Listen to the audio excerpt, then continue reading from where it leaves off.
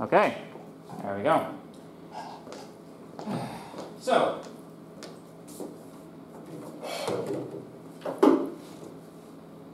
the object of today's lesson is object creation and destruction in Unity.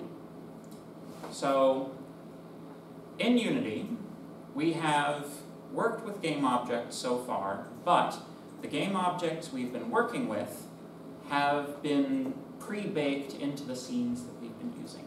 It is a very useful thing to be able to dynamically create game objects on the fly. To do that, we need to use a script. So,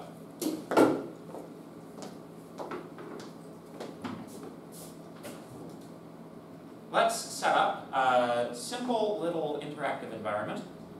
Let's create a plane, 3D object, plane, there we go. Let's give it a scale of 10 and 10. That's why 10 and 10, just to make it a little more broad. Let's make a material for it quickly to give it a color other than white. Material, color. Green is a nice color for ground, nice and friendly. Click, drag, boom. There we go. So far, so good. Now, let's create a ball which can fall inside of, like, one of these sort of normal physics things that we've done so far, right? So first we make sure this has a mesh collider. It does. Now let's create game object, create 3D object sphere. There we go. Make sure that it's above the level of the plane. There we go. Make sure it's in focus. That's perhaps a bit much. There we go. We have a ball. If you really want to, you can make a material for that as well. Turn it a different color as well. Let's make it, what color should it be? Red. Red, good. All right. How about red, orange? There we go. Boom. That will show up nicely. So, we want to apply a rigid body to this, so that when we click play, it falls onto the plane. Very good. How are people keeping up? Do you have that so far? Good, good, good, good, good, good, good, good. Okay, moving on then.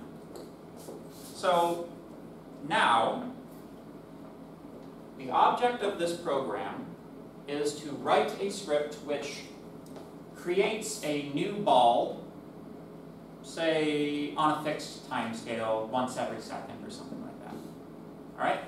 So, let's create a new game object, a new empty game object. Call it ball spawner. There we go. Now, you can tell where it is because you get the little gizmo allowing you to control its position. Even though it doesn't contain anything, it is still a coordinate in space. So let's give it a coordinate like x is 0, z is 0, which puts it in the middle of the plane. And let's say that we put it at y is 5, which places it above the plane by 5 units. Sound good? So far, so good? Now let's attach a script. Add component, new script, ball, shall we say spawn script, just call it spawn. Open that in Visual Studio.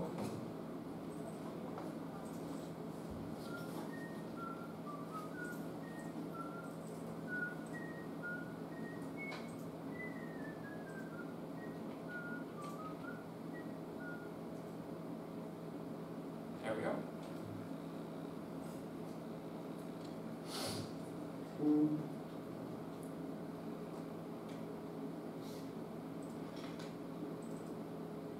Oh, firewall. Get out of here, firewall. So, there is a very important Unity method which creates a new instance of a game object called instantiate.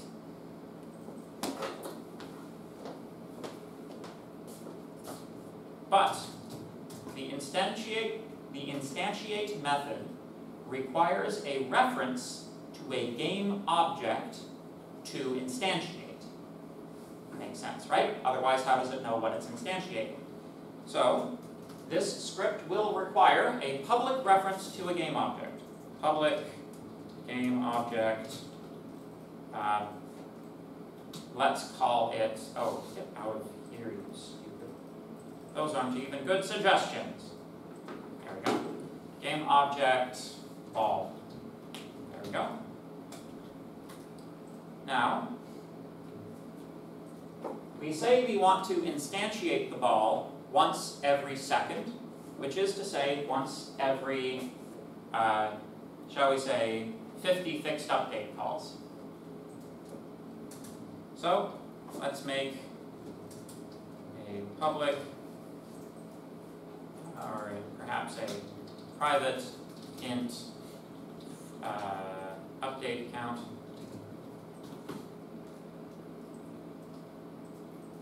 Change this to fixed update. Update count plus plus. If update count mod 50 is equal to 0, then we instantiate. Remember this from the first lab? Cool. So, the instantiate method goes like this. Instantiate, there we go, object original. Clones the object original and returns the clone.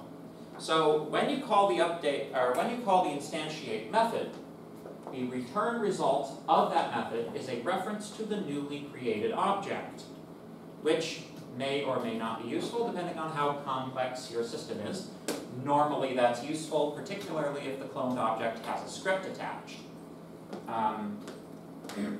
For example, if this were to clone bullets which are being fired from a one game object, the bullets would need to know the position of the parent in order to fire, right? That's one way you can pass that in is by setting that manually in the script, by taking the return result of instantiate. But for now, let's just do the simple version. Instantiate ball. There we go. So let's go back to our Unity program.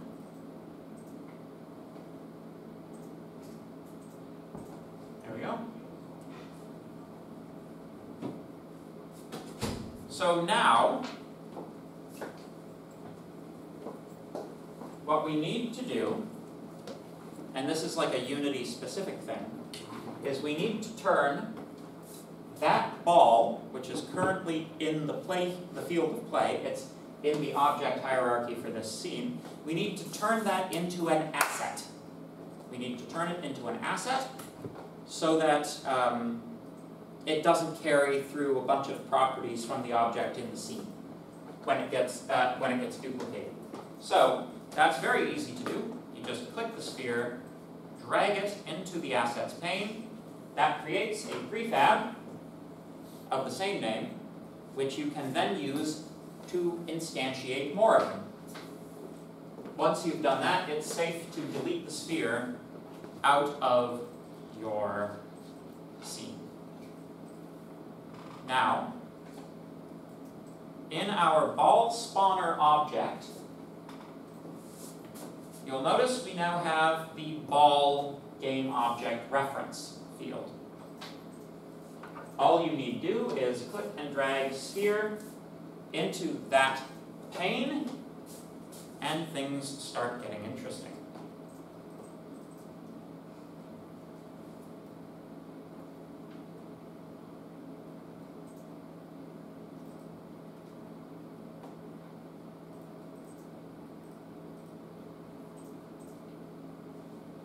I wonder at what point they're going to fall over.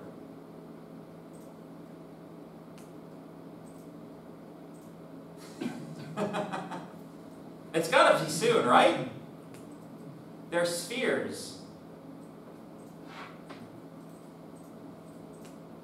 I don't know.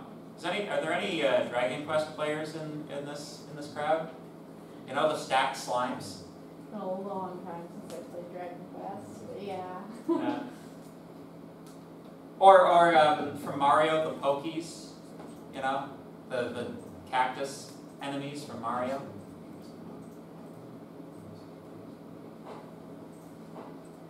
You're not going to fall over. That's so interesting.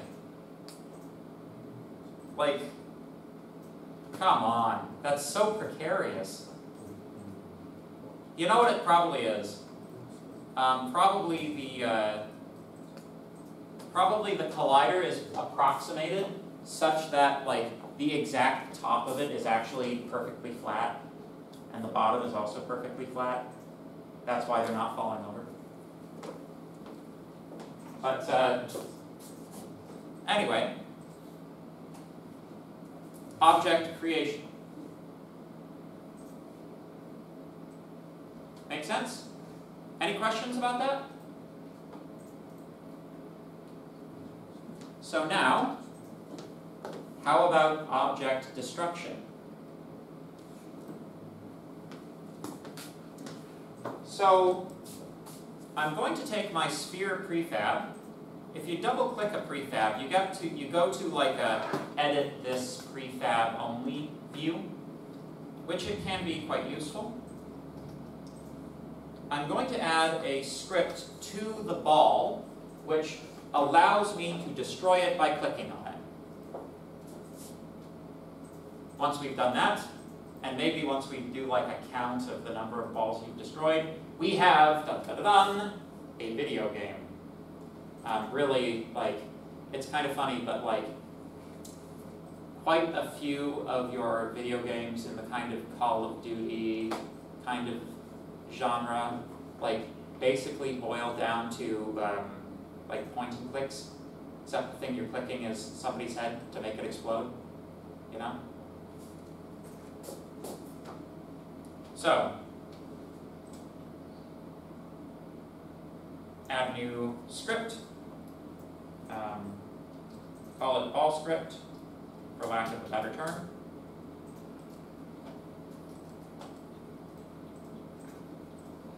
Load that in VS Code.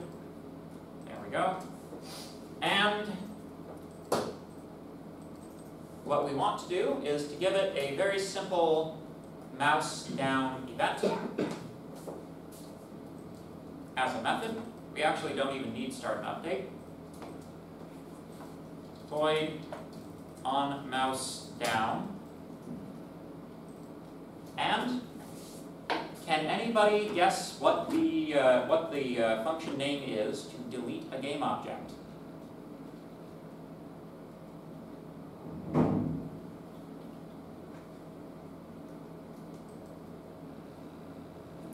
Is it just destroy? It's destroy. Yes. So destroy. Now, the destroy method requires a reference to the object being destroyed. So, that would obviously be this, right? Let's see how this works. Maybe some of you have been in this class long enough to know that if I'm smiling when I say that, it's probably not going to work.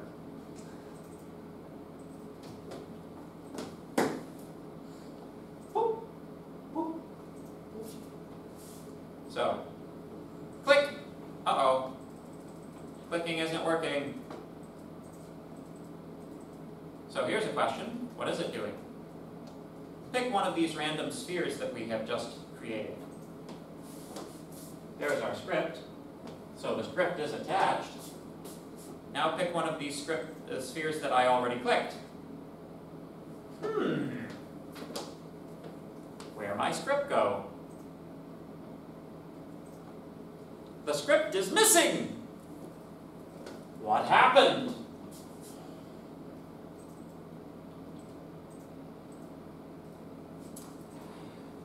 This is a reference to the script, not the game object. Right? So when I say destroy this, I am saying destroy the script. But the game object itself, the parent object of the script, is not destroyed. So we have to reference the object one layer up. Say this dot game object.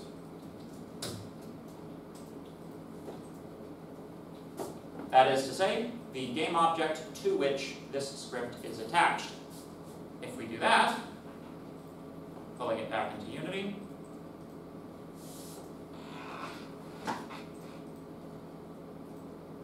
spawn some of these, click, there it goes. I can, in fact, destroy the balls by clicking them.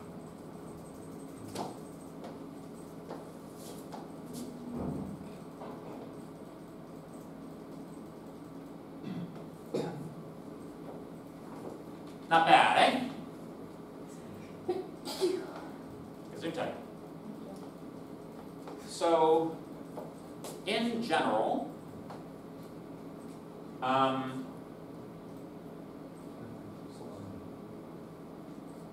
that's kind of your simplest possible example of object creation and destruction. So, question to the class. What are some occasions that you can think of where an object would be created or destroyed? Give me scenarios. Where would you see game object creation destruction? Yes? Like a bullet coming out of a gun. A bullet coming out of a gun creates it, yes.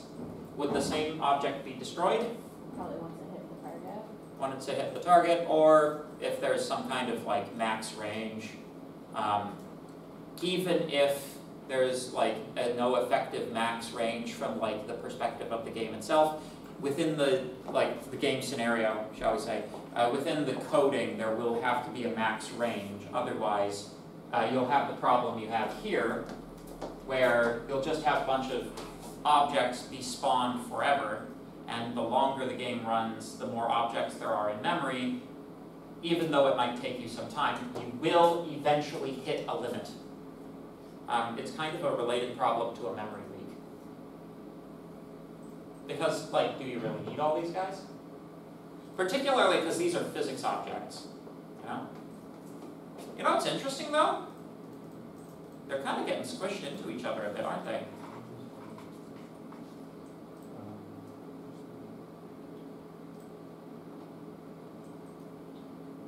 It's almost like a bacteria.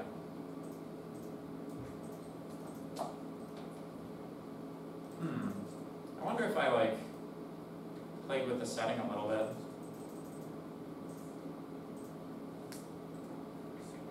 Collision mode, continuous, interpolate, yes.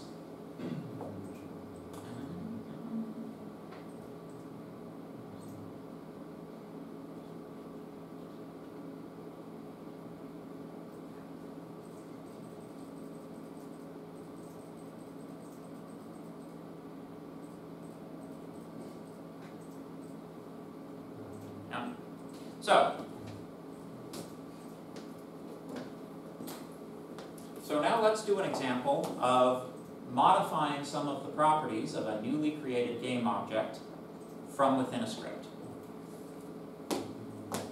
Let's say, just for the sake of interest, I want the ball to spawn not in a straight column like that. I want to have a random, a cube in which there's a certain probability that the sphere spawns at any given time, right?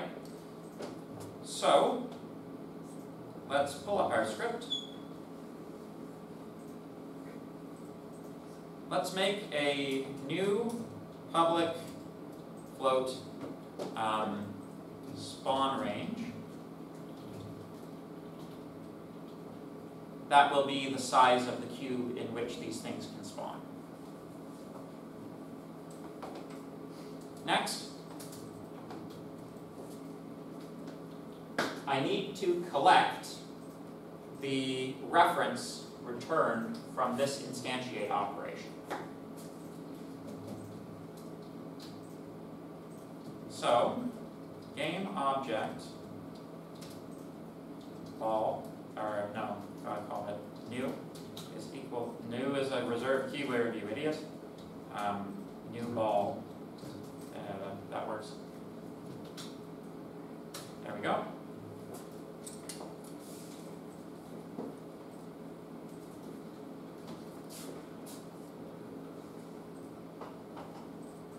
Now, new ball has the transform component, so I can say new ball dot transform dot position is equal to new vector 3, and then I provide some components.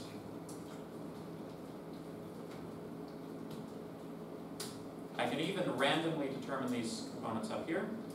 Float x is equal to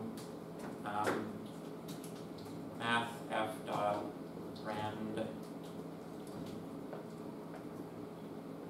Or how do you want it done? Random dot value. Yeah, there we go. Random value times the spawn range.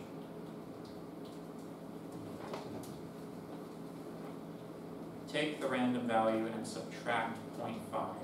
So the random value function returns a floating point number between 0 and 1, which is random. If we want the spawn range, basically, if this is my point, right, and I want to generate my balls in a box around this point, I'm talking about positive and negative offsets from this point, which means I need to generate basically a number between negative 5 and 5 or something like that. Same thing in all three directions. If I don't do that, what I end up with is specifying like the top left corner. That's my registration point, and then I just go like for the same distance, right? This is a terrible marker. I banish you. So, does that make sense?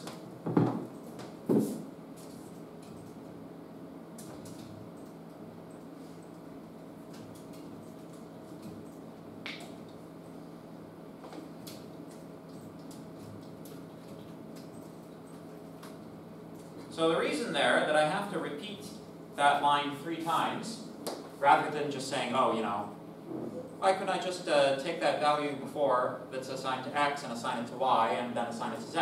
It's because random.value will roll a new value 3 times now, once for each component. Make sense? Good. So, all that being the case, let's take a look at how things work.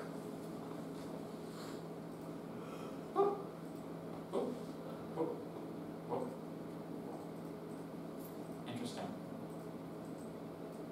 Oh yeah, because I specified the range is 0. Also, so the way that I did this, I forgot something important. I forgot to make it relative to the position of the parent object. So everything is spawning around 0, 0, 0, right? So all I have to do is say this dot game object dot transform dot position plus the new vector.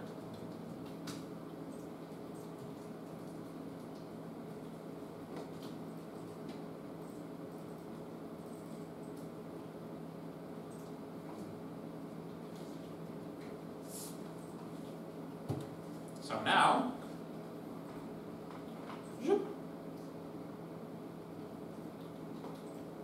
things are still spawning from 5 up, you can see spawn range is 0, but if I increase that, you can see, if I increase it a bit more,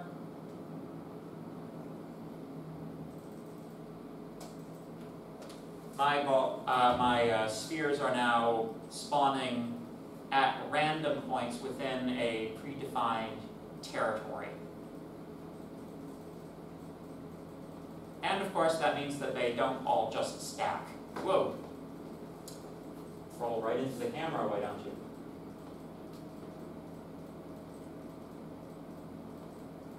Now, this does not quite solve the problem that we have like a million spheres being generated, that we have endless spheres being generated, but we can still click to destroy them. What's going to happen here is eventually, because this is kind of perfectly flat, frictionless, and frictionless, some of these orbs are eventually going to do what that one did and just fall off the side. We can also encourage them to do so a bit by pulling in the size of the plane they're sitting on. Right? So, it makes sense that if a sphere drops off the map, it should be destroyed. Especially since this is like the only way to, you know, aside from clicking on them, that's the only thing that can happen to them, right? So, we can also add a little script inside of the ball, or a little part of the script inside the ball. Ball script, there we go. Private, not private, void update.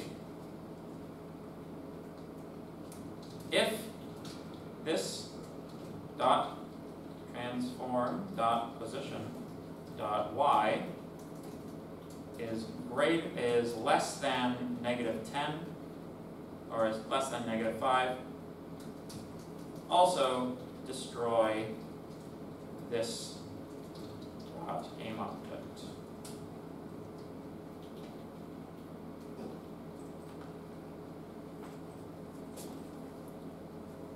In that case,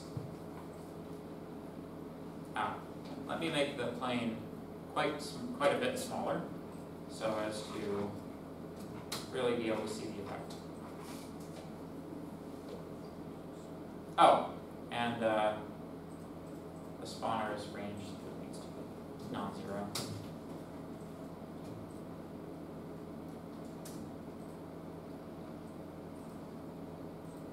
So now you can kind of watch them.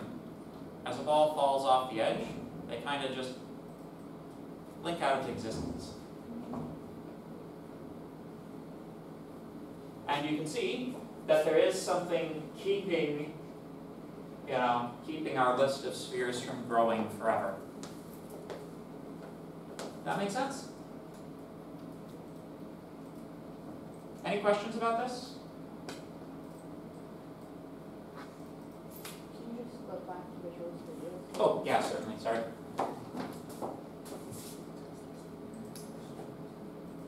You want this one or the other one? Yeah, no, this one.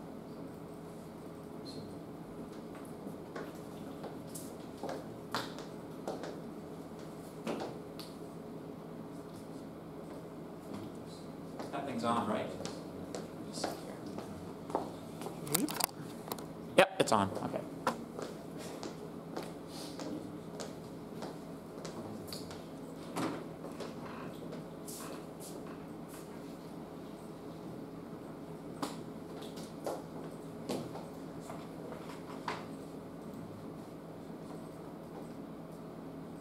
Any other questions?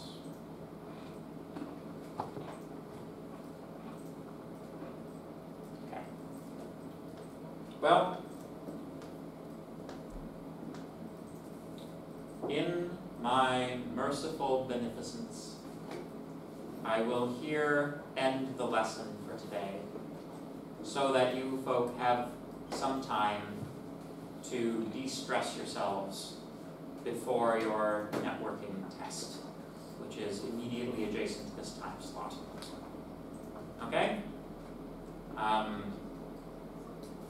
Cool. All right.